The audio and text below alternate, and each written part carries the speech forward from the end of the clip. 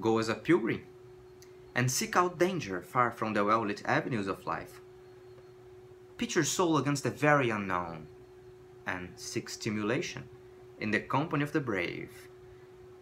Experience cold and hunger, heat and thirst, and survive to see another challenge and another dawn. Only then will you be at peace with yourself, and you will be able to say, I have looked down on the farthest side of the mountain, and fulfilled and understanding all, and truly content, you will be able to say, I have lived a life that was my own choice.